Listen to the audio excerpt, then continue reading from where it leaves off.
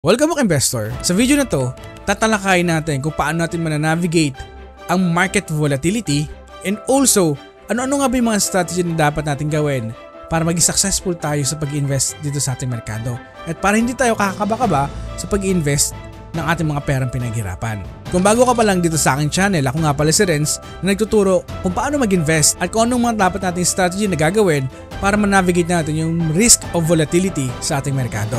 At sa video na to, tuklasin natin ang mga diskarte para magtagumpay tayo sa ating mga investment. Kung ikaw isang veteranong investor o baguhan pa lamang sa pag-invest sa ating merkado, mahalaga na maunawaan natin kung paano ma-navigate ang volatility upang ma-maximize natin ang ating mga kita over the long period of time. Kaya, simulan na natin. Bago tayo magsimula, kung ikaw ay nagbabalak mag-invest sa ating merkado at ikaw ay long-term investor, maaari mong gamitin ang platform na DragonFi. Dahil ang broker na ito ay ginawa para sa mga long-term investor and dividend investor dito sa ating bansa.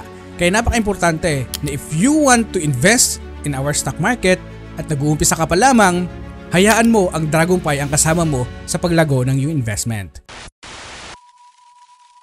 Now let's understand the market volatility. Now according to Google, volatility is the rate of which price of a stock increases or decreases over the particular period. Now ang pinaka-the best example natin dito ay ang ating Philippine Stock Exchange Index. Ito yung 30 big companies na pinagsama-sama para magkaroon tayo ng barometer sa ating bansa. May measure nito kung gaano kataas at kaganda ang ating ekonomiya. Sa loob ng isang taon, ang performance ng PSEI natin ay bagsak ng 1.23% and mapapasin natin dito ang pinaka-highest na inabot ng price ng PSEI ay nasa halos 6,900 level and ang pinakamababa naman ay nasa 5,900 level and today ay nasa 6,400 level na lamang ito. Mapapasin natin dito na volatile ang ating merkado. Now over the past 5 years, ang performance ng PSEI ay bagsak ng 3.25%. Kung papasin mo dito, ito yung panahon ng pandemic na massive drop and nakita natin dito nagko-consolidate na lang yung share price or share performance ng ating barometer. Papasinin natin over the long period of time from 1987 until 2024, nakikita natin dito na maganda naman ang performance ng ating Philippine Stock Exchange Index. Now, ano bang gusto ko lamang ipahiwatig dito sa inyo? Napakadelikado ng stock market kapag ang horizon lamang natin ay 1 to 2 years. Diba sabi nga ni Peter Lynch, kung mag-invest ka ng pera at gagamitin mo ito sa pang-aral ng iyong mga anak, ang horizon mo lamang ay 2 to 3 years, huwag ka mag-invest sa merkado. Because ang volatility ay talagang naandyan. Pero kung gagamitin mo ito over the long period of time, and sure na tutubo ang iyong pera. Ngayon bigyan natin ng mukha ang ating investment. For example, tayo nag-invest sa PSEI noong 1987, at mayroon tayong total investment na 50,000 pesos and assuming na hindi na natin ito dinagdagan, ang ating investment ngayon ay umabot na ng 644,000 pesos. E kung ikaw naman nag-invest noong 2001, ang iyong 50,000 ay nasa halos 200,000 pesos na. E kung ikaw naman nag-invest noong 2008, ang iyong 50,000 ay nasa 173,000 pesos. E kung ikaw naman nag-invest noong 2020, nagkaroon ng pandemya, ang iyong 50,000 ay nasa halos 60,000 pesos na. Now, kung titignan natin, itong picture na nakikita nyo today, madaling tignan, madaling basahin, madaling intindihin, and also madaling sundan. Pero guys, ang pag-i-invest ay hindi ito kailangan na kung gaano ka katalino, gaano ka kagaling mag-English. Pinaka-importante sa pag-invest ay kung gaano mo masisikmura yung volatility sa ating merkado. Dapat meron ka munang matibay na konklusyon at matibay na pundasyon sa pag-invest kasi doon ka magkakaroon ng courage na sa mga panahon na nagsisibagsakan ng presyo, ikaw yung bumibili. Sa mga panahon na nagsisibagsakan yung presyo ng mga stocks na gusto mong bilhin, ikaw yung nagtitake advantage. Habang ang iba ay takot bumili. Sabi nga ni Warren Buffett, be fearful when others are greedy, and be greedy when others are fearful. Ngayon na naiintindihan na natin ang market volatility at kung paano tayo makakapag-profit sa mga company dito sa ating merkado, let's proceed sa importance ng diversification. Now, pag sinabi natin diversification, maraming benefits ito para sa mga investor.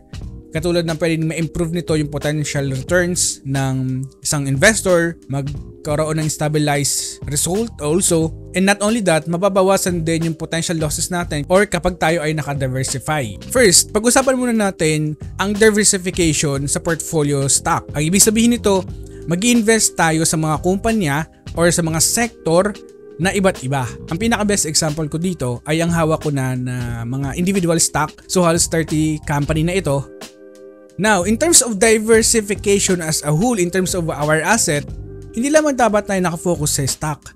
Kasi kapag market bumabagsak, majority of stocks susunod din niyan. Now, in order to mitigate this scenario also, kailangan nakafocus tayo sa iba't ibang asset classes. So what do I mean? Now in terms of overall portfolio, so naandyan yung FM ETF na meron ako and also yung 30 plus stocks na hawak ko today, and meron akong traditional na real estate na pinapaupahan. So today I have 3 real estate property. So pinakabatang hawak ko today sa aking asset ay ang resort, and very profitable yung resort business, and lalo na ngayon na sobrang init and summertime, kaya ang daming pumapasok na mga visitors, and also yung location ay nasa tourism booming industry. Kaya napaka-importante na i-capitalize yung mga ganitong pangyayari. And also we have a construction business na pwedeng sumuporta din sa mga asset classes na halimbawa bumabagsak yung isang asset classes ko, for example sa stocks. So pwede kong yung mga nakukuha kong income, i-rebalance ko lamang ito doon sa mga kumpanya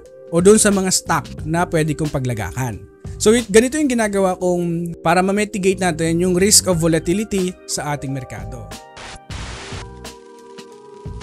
Ngayon, alam na natin kung paano tayo kikita sa market volatility at ang importansya ng diversification. Pag-usapan naman natin ang long-term versus short-term investing.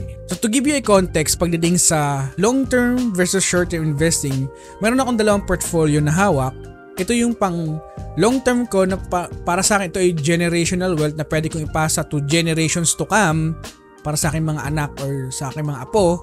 And sa isang portfolio naman na andito naman yung na pwede kong i-long term din, and may mga iba naman na stocks na binibili ako na for short term investing. Now, to give you a real example, way back 8 days ago, no, nang na-ibenta natin itong ICT. So, ang ICT ay nahawakan ko lamang ng halos 5 months and binenta ko na ito agad because for me, overvalue na in terms of my valuation. And kapag bumagsak ulit yung presyo nito, definitely bibiling ko pa rin ito. So ito yung short-term investing para sa akin. Now, ang long-term investing, ito yung hawak kong nasa FM ETF. So yung nasa FM ETF ko, ito yung until now hindi ko pa ginagalaw, hindi ko pa binabawasan kasi for me, ito yung generational wealth na pwede kong ipasa sa aking mga anak or sa aking mga apo na, no, over the long period of time.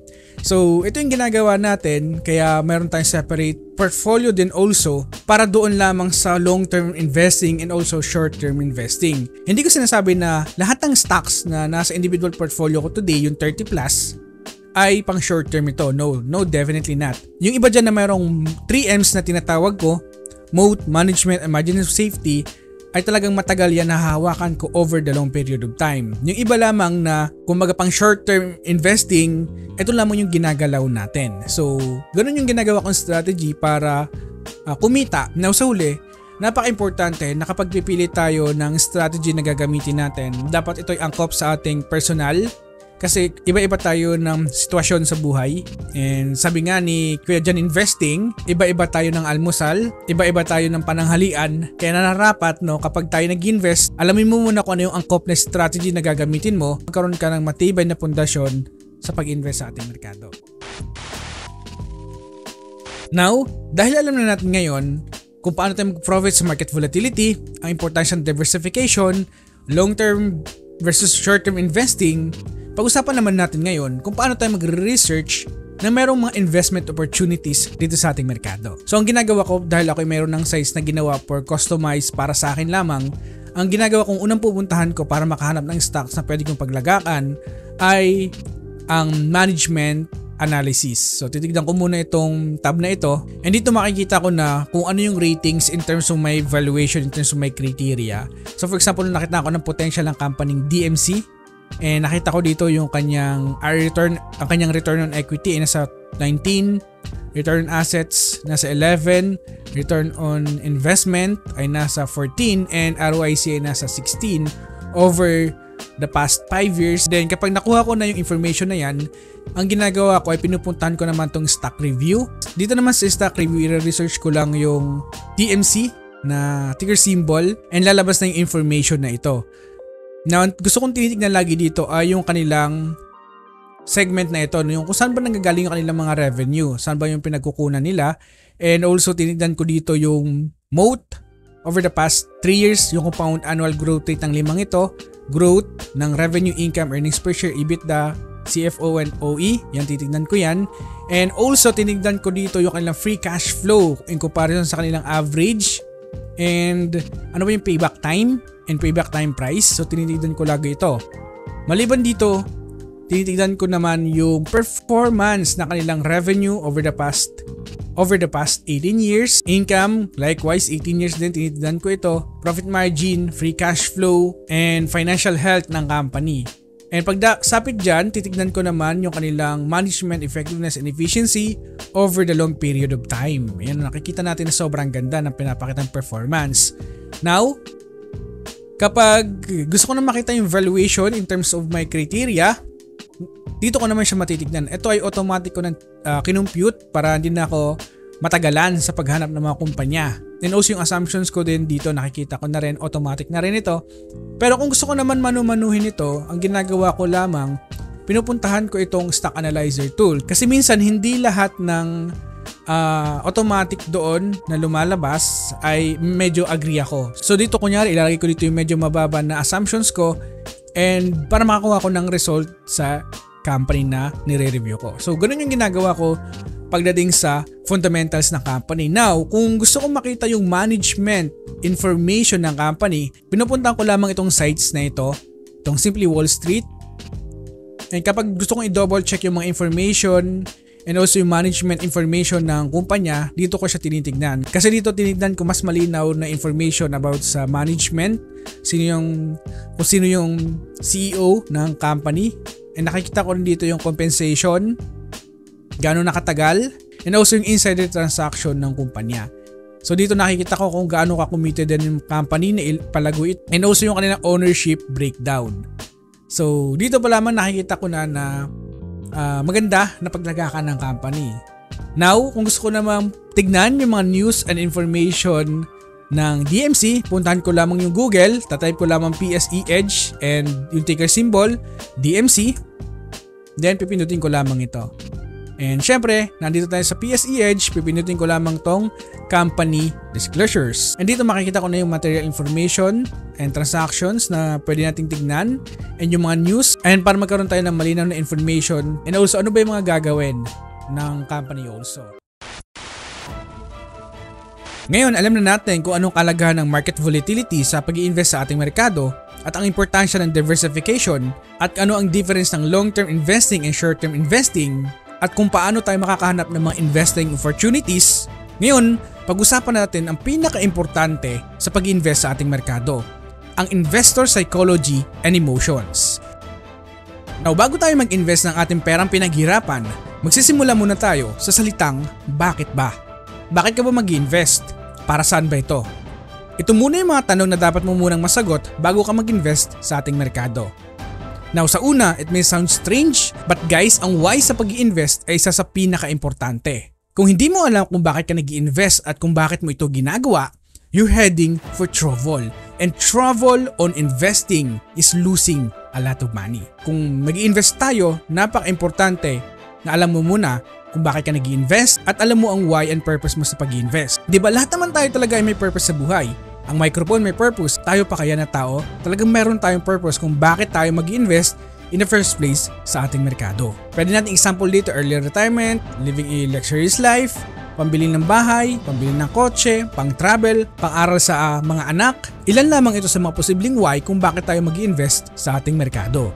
So kung tatanungin nyo kung bakit ako nag-i-invest at kung ano yung purpose sa pag-i-invest ko and ano yung motivation ko, nagsimula ito from my life experience. Lumaki ako sa Samar nang hindi marangya ang buhay. Talagang naranasan ko kung paano ang hirap ng buhay. So imagine, 1.5 hour pupunta ako ng bundok para lamang kumuha ng kahoy, and yung kahoy, another 1.5 hour pababa para lamang maibenta ito. Kapag naibebenta ko ito, yung kahoy na naibebenta ko, ito yung magiging baon ko kinabukasan, and yung sobra binibigay ko ito sa aking mga magulang. So ito yung cycle ko simula ng elementary to high school. Then sa Samar, doon ko rin natutunan kung paano magkopra, magsaka, and also mangisda. Now, itong mga ito, Ito yung naging motivation ko na magpursige sa buhay, and also not only na magpursige, also maiahon ang aming pamilya o antas ng aming pamumuhay. So every time na nag-i-invest ako and merong struggle akong napagdadaanan, lagi kong inaalala yung mga panahon na walang-wala ako. Because ayun yung pinaka-importante kung ano yung motivation mo kung bakit ka mag-i-invest sa ating merkado. Kasi kung mag-i-invest ka ng walang motivation, definitely you're going to hurt in the process. Kaya lagi kong sinasabi sa inyo na ang pag-i-invest ay para itong pagtatanim ng palay. Alam mo kung anong pinakamahirap sa pagtatanim ng palay? Hindi yung sowing, hindi rin yung reaping, but the season of waiting. Kaya napaka-importante na kung ikaw mag-i-invest, meron kang matibay na konklusyon at matibay na pundasyon sa pag-i-invest sa ating merkado. And kapag naging successful ka na sa pag-i-invest, huwag mo kakalimutan ang salitang the secret of living is giving. Kasi baliwala kung gaano kalaki yung pera na mayroon ka ngayon, kung gaano ka successful today, kung hindi mo ito sinishare sa iba.